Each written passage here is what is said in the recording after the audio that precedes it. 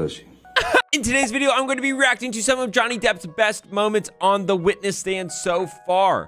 Let's jump right into it. You were drinking pretty heavily. Were you there?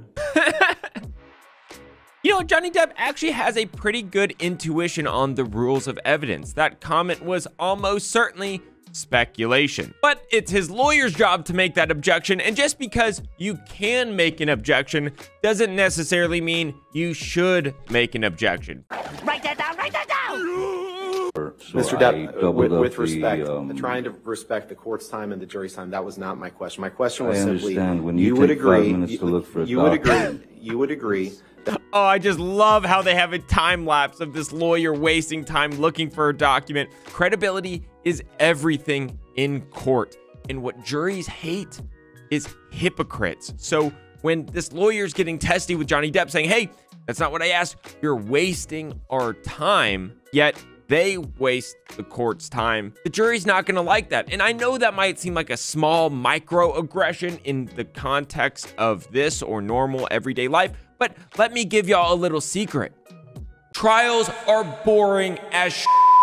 And when something is so boring, juries are going to nitpick everything. Never say to the jury, ladies and gentlemen of the jury, this is going to be a really quick line of questioning, or hold on, I just have one more thing to ask, because it's never just one more thing. And when you don't deliver on your promise of time, they're going to sit there in their jury box just stewing with anger for how long this is taking. You could be giving the most articulate argument ever or presenting the most damning evidence possible, but all they're going to be thinking of is, he said that there was only one more question, and here we are 45 minutes later.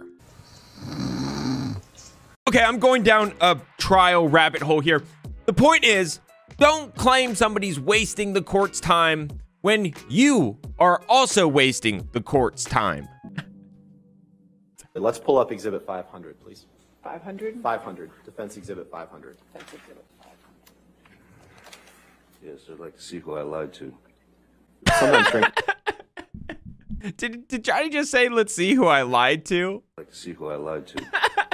I can speak from personal experience that oftentimes clients are scared when there's evidence that doesn't necessarily paint them in the best light. And it's a lawyer's job to calm them down and tell them, look, members of the jury are just going to be normal people. They get it. They can see the totality of everything. Everybody's done something that they're not necessarily proud of. Shoot, sometimes people have even done things that they're not proud of habitually. But that doesn't necessarily make you a bad person, and that might not necessarily be the issue in any one particular case. And juries can see past that. And just like credibility is really important for the lawyers, it is equally important for the parties and witnesses as well.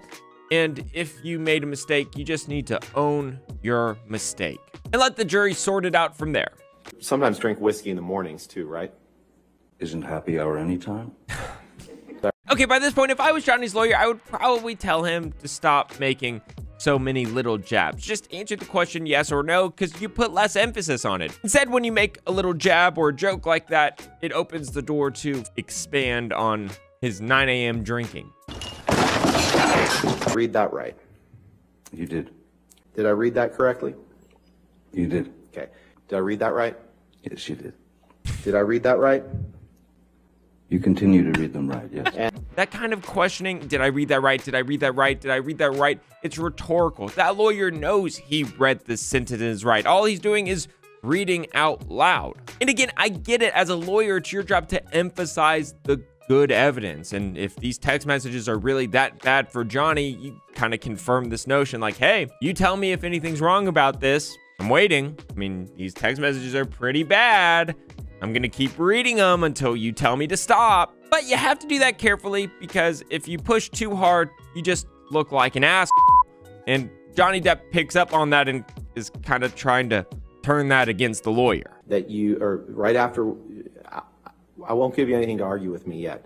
Right after you sustained an injury to your finger. Sorry. That you It is so much easier to be a backseat driver here. I would suggest that you should probably never say a comment like that to a witness you're cross-examining, because if it is an issue that you have to argue over, you lose that credibility.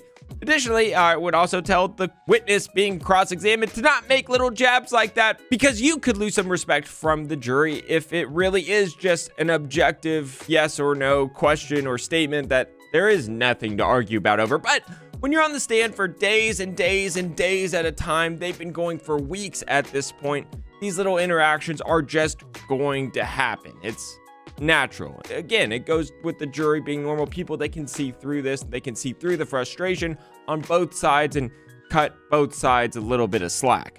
But is it funny? Yeah, it's funny. Right after you sustain an injury to your finger. Bless you.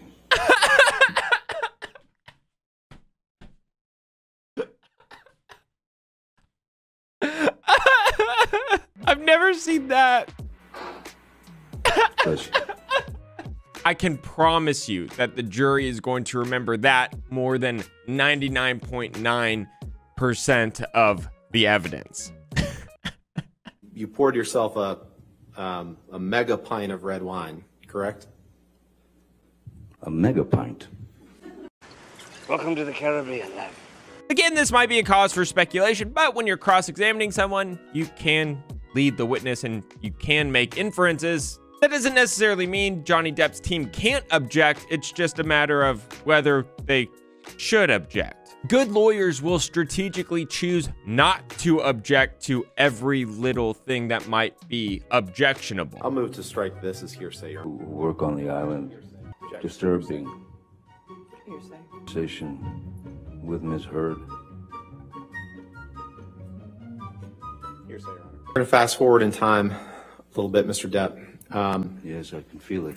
What does that even mean? Also, I have other uses for your throat which do not include injury. I have other uses for your throat which do not include injury. Sorry, could you read that again? I listened to a seminar one time given by one of the best trial lawyers to have ever existed. And the thesis of the seminar was being too emotional, emphasizing things too much is actually insulting to the jury. Again, the jury, they're normal people. They can understand things. And when you try to ram a point down their throat, no pun intended, Sorry, could you read that again? they're gonna reject it. You have to let them come to that conclusion. It's kind of like when you're really strict with a kid and you say, don't do this, don't do that, don't do this, don't do that, don't do this. What do? They do what you tell them not to do. And that's a fine line the lawyers have to walk, because you do want to emphasize your evidence, but you want to do it in a way that's respectful and that's going to get the point across. If you've been watching this trial, I want to know whose team you are on in the comments, Johnny Depp or Amber Heard. Let me know. All right, y'all, that's it for today's video. Bye.